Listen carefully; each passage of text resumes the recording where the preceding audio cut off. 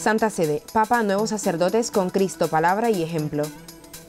En la Jornada Mundial de Oración por las Vocaciones 2016, cuyo lema con el mensaje del Papa Francisco es la Iglesia, madre de vocaciones, el Santo Padre presidió la Santa Misa del cuarto domingo de Pascua con el rito de ordenación presbiteral de 11 seminaristas de la Diócesis de Roma, con la imposición de manos, la unción del crisma y el abrazo de la paz en la Basílica de San Pedro. Les pido en nombre de Cristo y de la Iglesia, por favor que sean misericordiosos, muy misericordiosos, y no se olviden que han sido elegidos, pues el Señor los ha llamado uno por uno al servicio de los hombres y no mío, haciendo hincapié en la importancia de la palabra y del ejemplo que son inseparables, y subrayando que sin la cruz no encontrarán nunca al verdadero Jesús. Una cruz sin Cristo no tiene sentido. El Papa pronunció la homilía correspondiente sustancialmente a la homilía ritual, prevista en el Pontifical Romano para la ordenación de presbíteros, aportando algunas modificaciones personales. Que Dios, que vela siempre sobre su Iglesia, instituida por su Hijo, los guíe y proteja con la gracia del Espíritu, para que puedan cumplir generosamente su misión de presbíteros,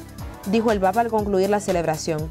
deseándoles que el Señor los haga en el mundo siervos y testigos de su verdad y de su amor, y fieles ministros de la reconciliación,